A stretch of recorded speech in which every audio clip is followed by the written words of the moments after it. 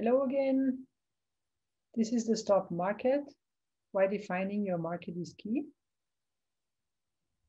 My name is Jutta Jährlich, and now we're going to jump into the 4 levels of competition.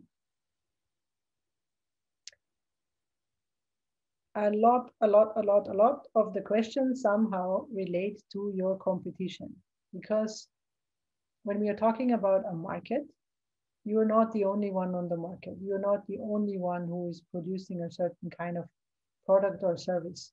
There's others you need to compare yourself to. And that's kind of that fun for some people also to measure up against others. And that's why I want to dive deeper into this topic and start with the first one, which I call, or which is called, the brand competition. And what is brand competition now? It's another company that people see as the other choice.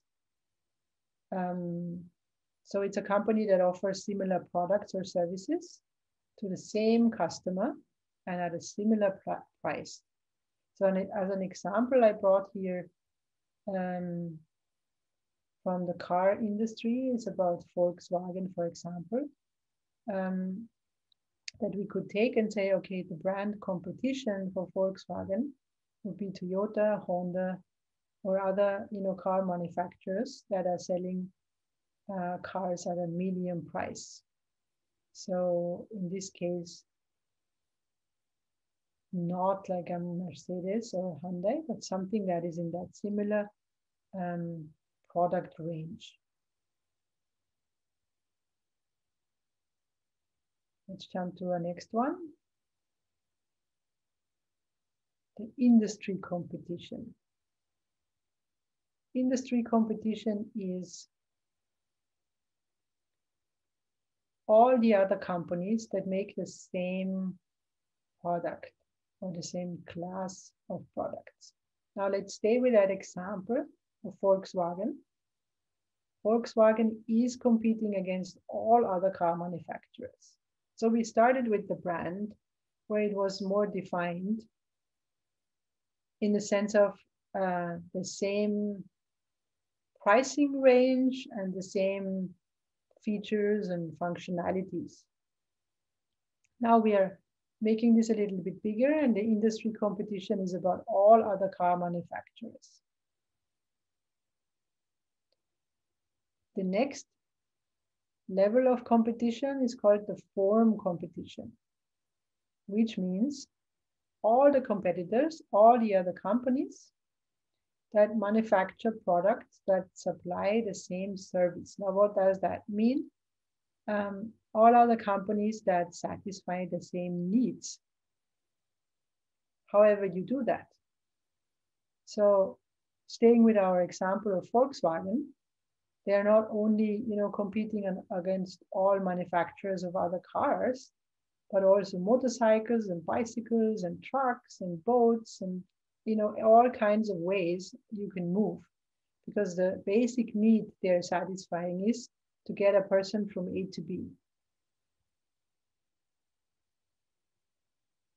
And now we have one more level of competition left, and you are seeing we are becoming bigger and bigger. That's why this one is also called the generic competition. Here it's now about all the companies that compete for the same consumer dollar. That's how it is defined. Staying with our Volkswagen example, it would be the competition or the companies that sell to this consumer that you are targeting. And they may have to choose between a new car or a vacation or another home. So it's at the very, very top level where you are coming from the point of view of that customer and the buying power that customer has and the choices that they basically have to make.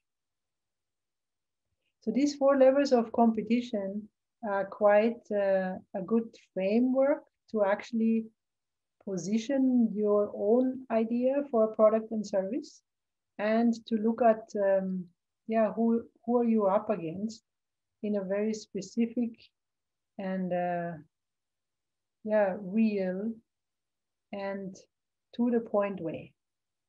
So please go through these 4 levels of competition and try to define that for your idea. Thank you for diving into this concept. I'm sure you do have questions in your mind now. Feel free, of course, to listen to this again and note down your thoughts and questions in connection to your idea. See you on the other side.